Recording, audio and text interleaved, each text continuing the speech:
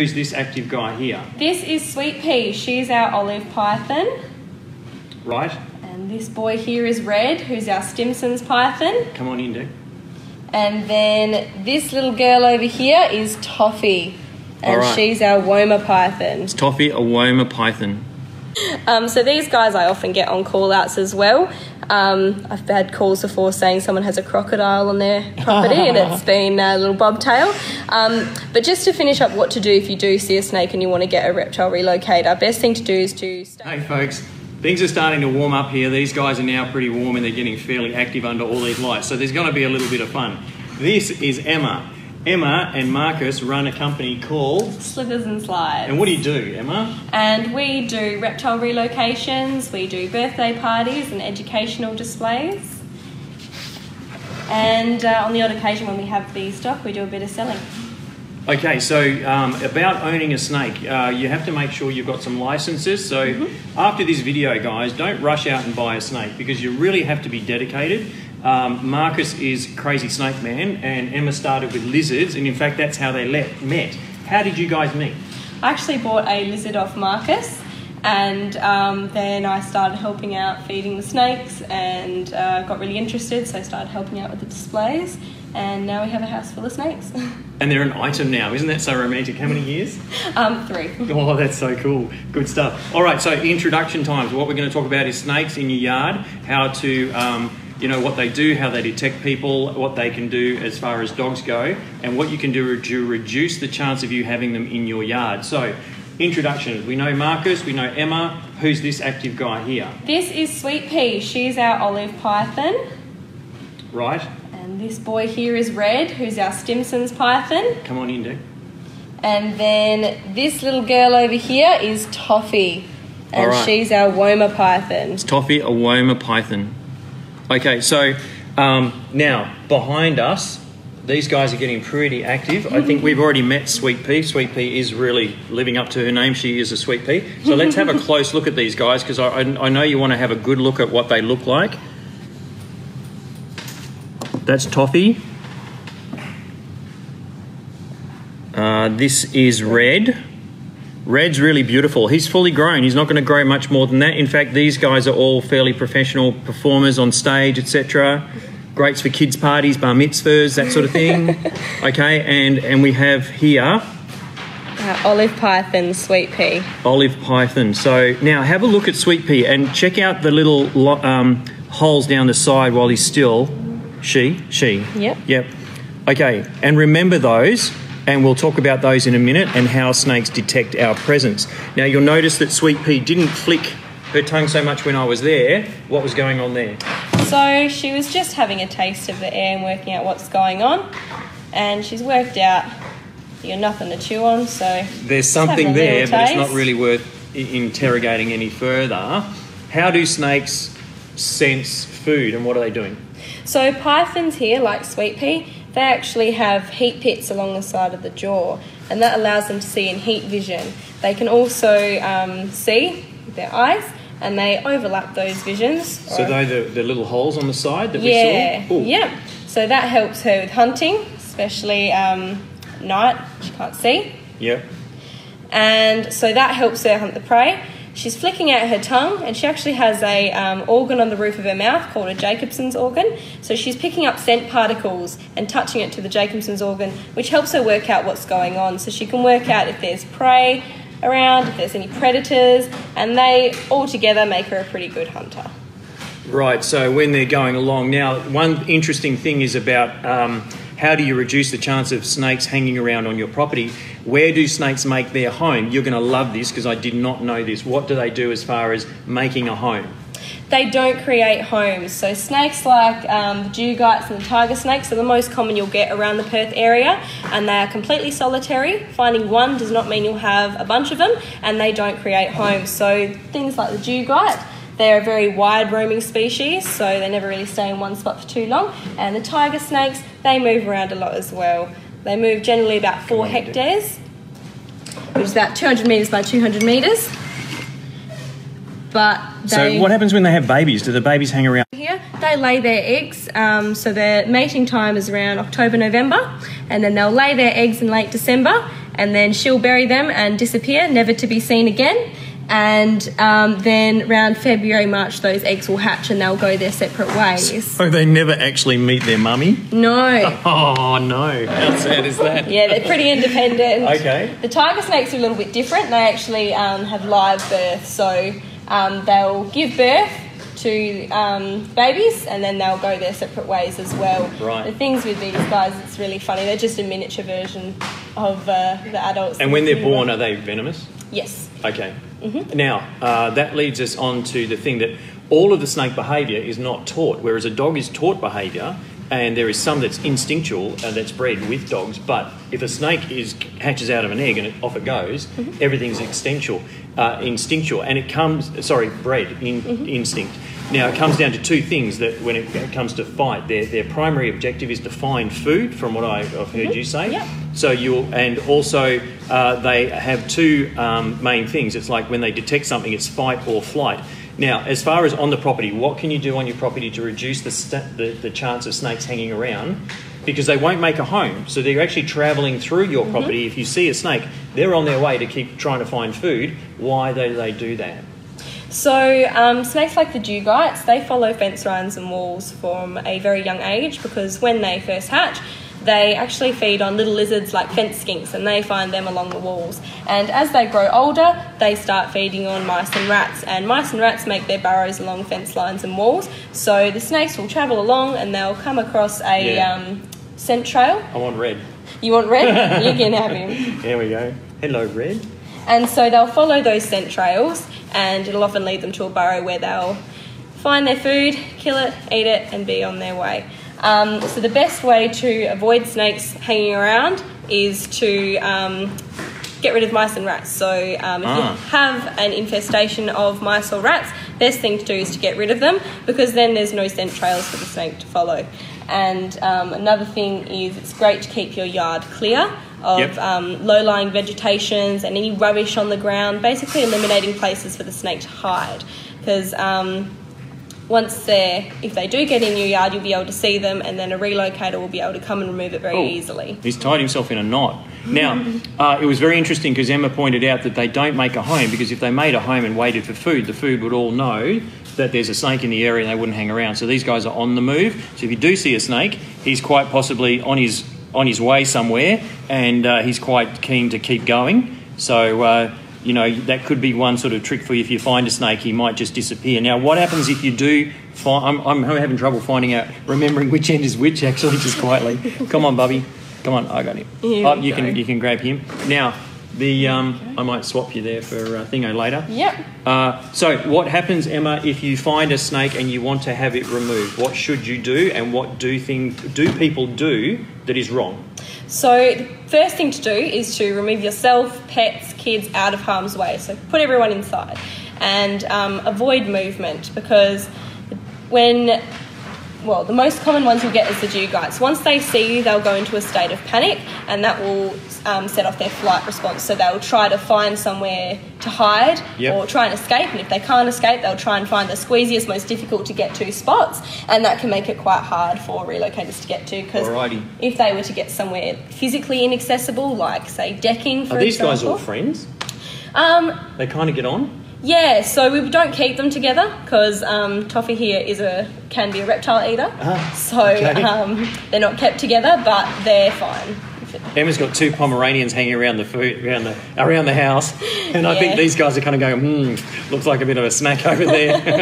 Okay, so just on that note, Emma explained, and Marcus mentioned this as well, if a snake's in a location, he doesn't want to be seen. He'll hear you and he'll sense that you're around, and he'll keep still, hoping you go away. Now, if you are a little person inside a little house and you hear a big 10-ton giant outside your house, you'll stay inside your house and you'll be quiet. Then, if the giant reaches down and rips the roof off, your first instinct is to? Run. So that's the flight. Now, if you can't run, what are you going to do? Fight. Okay, the fight. So that's where the attack might come in. If you've disturbed a snake, lifted up stuff and there's a snake there, so it's important as far as houseproofing to make sure you have no corrugated iron laying around, trim your bushes, make sure the snakes can't hide under there and make a nice little, or just have a rest or go bathing. Interesting thing, you said you go around Lake Munga and there are tiger snakes and snakes around the country that you'll find in water areas. Mm-hmm. And you said that they'll come out of the reeds, go across the path and do a bit of sunbathing on the path, and if someone comes along, their instinct is to go and hide.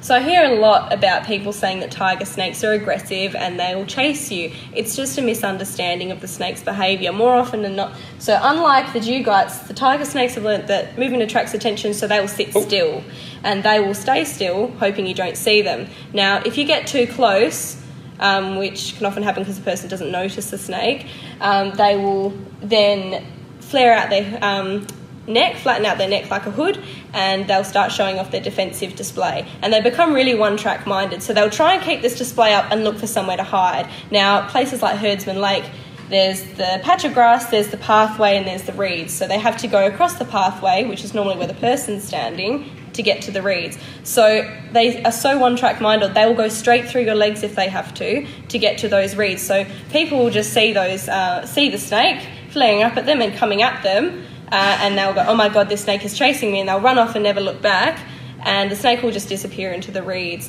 Marcus and I have done plenty of relocations with tiger snakes, and we actually have videos of releasing them, and if you when we have been standing in front of them and they'll just try to go past us, if we then try and get in front of them, they'll do their defensive display, but ultimately they're just trying to get to the reeds. There's always an exception to the rule as well, so don't go writing in the comments, well, this happened and my blah blah blah, my friend got bitten, but it all depends on the day, on the situation and how active and how they're feeling, because you might wake up with a headache one morning and not be reacting the same way you would do in the past. So and I hear a lot of people going, oh, if you see a snake, just stand still. If the snake's coming towards you, I never recommend standing still, because if it does come right up to you and go across your foot, you have to have the mental fortitude to stay still. A lot of people think they can do it, and then once the snake's coming at them, they'll panic, and more often than not, they'll start to jump around and freak out just as the snake's within striking distance, and the snake's cruising along, not knowing that you're not a tree, or not knowing you're a threat, and then you'll move around within striking range. I'll go, oh my God, there's something here, and they can sometimes strike out. So I always recommend, best thing to do is if you see a snake and it's coming towards you, just take a few slow steps back and then run. You can move a lot faster than they can, and they'll see you and then go, oh, okay, and disappear. So their first objective is to get out of harm's way, because they're not a very defensive sort of, they don't have a lot of things that they can do to defend themselves. They don't have arms, etc. And that's why dogs get bitten. So let's get on to why dogs get bitten and what happens, because we were chatting that and about 70 to 80% of dog bites happen from these guys. So 70-80% of the dugite or brown snake bites are dry bites where they don't inject venom, but the dogs are a lot more likely to cop a bite where they do envenomate, because they do take multiple bites, because the snake will be going along and the dogs, to them, the smell of a reptile is really enticing, it's really exciting, and so they'll go after this snake, and all the snake sees is this big predator coming at them, and the dog's just curious, but the snake doesn't know that, so the snake will try and run away, and the dog gets excited because it increases their prey drive, so they'll start chasing after the snake, and the snake can only run so far before it can't get away, so that's when it will turn to striking out. And unfortunately, when they're biting, the dog doesn't feel any of the symptoms that the venom causes straight away, so they don't understand that later on that snake has caused it. So the dog's continually going in to play, investigate, have a bit of fun, and the snake's trying to get away, but he's got no choice because he keeps getting attacked, so he's turning and biting multiple times, and that's when the snake decides, well, I'm going to start using venom now, and then that will help me survive.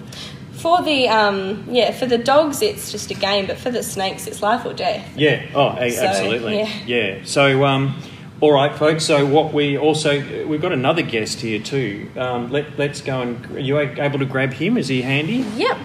This is a special guest. Okay, you might see that there's a lot of bobtails starting to move around because things are warming up and they've obviously bred, etc. Oh, no, sweet pea. And So dogs can go in for bobtails, which unfortunately the bobtails come off second best. So if you are looking at doing aversion training, which we will be talking about in future episodes, then this is another little lovely critter. Now, this is Emma's. Who is this? This is Cherry, and she's our bobtail lizard. Now, are these guys going to get really excited that he's hanging around so close, or are they? No. No, okay, good. So these guys I often get on call-outs as well. I've had calls before saying someone has a crocodile on their property and it's been a little bobtail. But just to finish up what to do if you do see a snake and you want to get a reptile relocator, best thing to do is to stay a safe distance away and keep an eye on the snake, because they're a moving needle in a haystack. If you're not paying attention to where it's going, it can disappear off your property or get somewhere physically inaccessible, and it makes it a lot harder for the relocator to actually find it. So as I said, so the best thing to do is to stay a safe distance away, keep an eye on it, avoid movement, and keep everyone calm. Yeah, because a relocator will want to know roughly where the snake is, and if you disturb it, it's gonna go, and then you don't know where it is, and that might be a little bit worse than knowing where the snake is and having it removed. So now, don't rush off and get a shovel. You're not allowed to kill snakes. Sorry. You're right. You're not allowed to be killing snakes unless you're in severe danger. But as Emma said, most of the time people will say to me, "Oh, I felt threatened." Most people will see the snake, they will go get a shovel, thus removing themselves from the danger of when the they're snake, in the shed trying to find and a then shovel. they'll go back and try and kill it, and that's when they do put themselves in a lot of danger, because the snake is just trying to survive and it will do what it has to. But if you, they are protected, so it is best just to get a relocator and get them removed. That's awesome, guys. You know, we could spend all day playing with these and making you guys really jealous about what sort of job I've got. But we're going to be doing an unboxing very shortly, Colin style. So over here, we have got a PetSafe Big Dog remote training collar. And yes, remote training collars have been used very successfully. That's okay, I don't mind being cuddled. In the past, to teach dogs to stay away. Now, the thing is, if you do live in an area where there are snakes and your dog's been at snakes before, then it's important that you do follow-up training with aversion training for dogs and snakes. And then if your dog has never experienced snakes, you're probably at a bit of an advantage, because if they do get the correct use of a remote training collar for snake aversion, they're less likely to go near one in the future. But I don't know, Emma, listen to Emma's analogy. It's pretty cool. It makes a lot of sense. But, you know, if anyone's eaten curry, you'll know what she's talking about. Okay, let's go. Nothing against curry. I'm great. Love curry.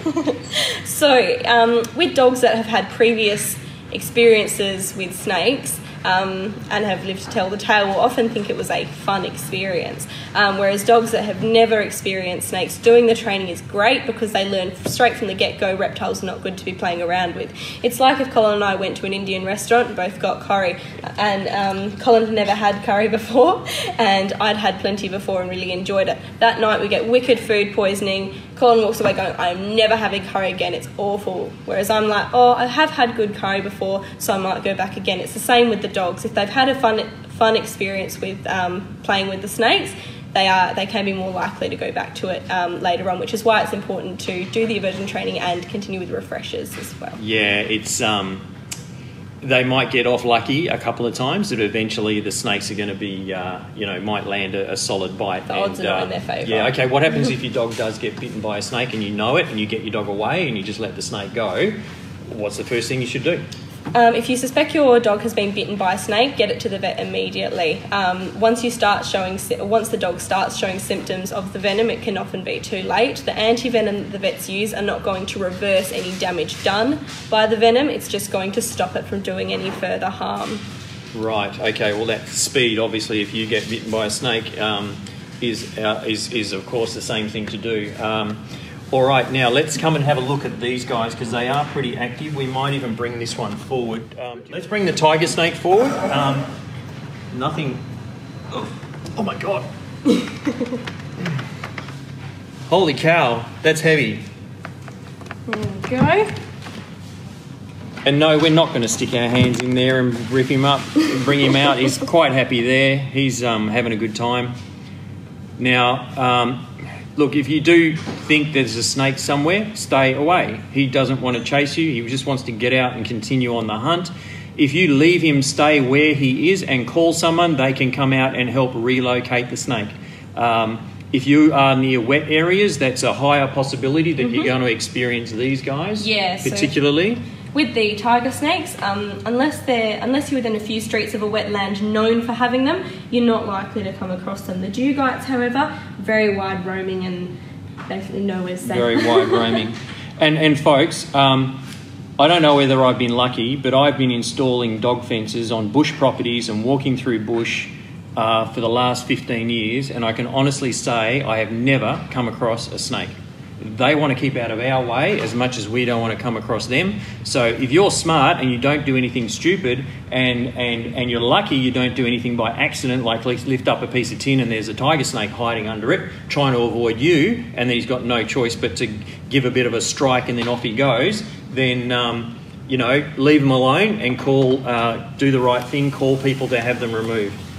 There we go. All right, we'll leave it there. I hope you got lots of questions. Feel free to send them through to us, and we'll have a look at the unboxing.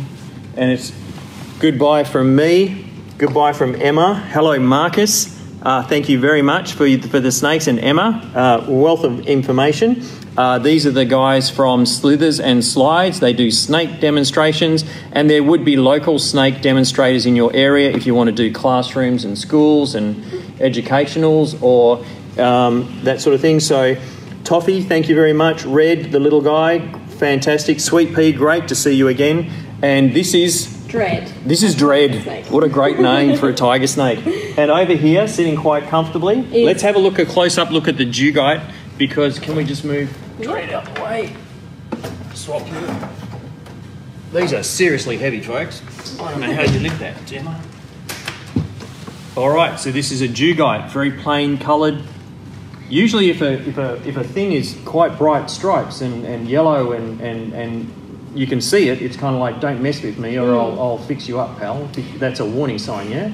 Yeah, so the dugites do have a very wide range of colours. They can be, a common one is a light brown with brown and black scales, which is where they get the name spotted brown snake. Yep. They can also be really dark like this one. They can be really light sandy colours, anything in between. There's some with bandings across them. When they're babies, they're normally about the size of a pencil. Wow. And they can be an olive greeny, yellowy colour with some darker bands on them at times, and sometimes a black head. But when you're cleaning up your yard, the best way to avoid snakes from coming in is to block up any gaps, seal up any holes in the fence. Yep. And so when you're doing that, just keep in mind that the baby dugites can fit anywhere that's the size of a pencil. Yeah, so right. It can be hard, but yeah. And trim your bushes, do your gardening, do your fire breaks, and then you know, keep an eye out and be smart. Be very smart.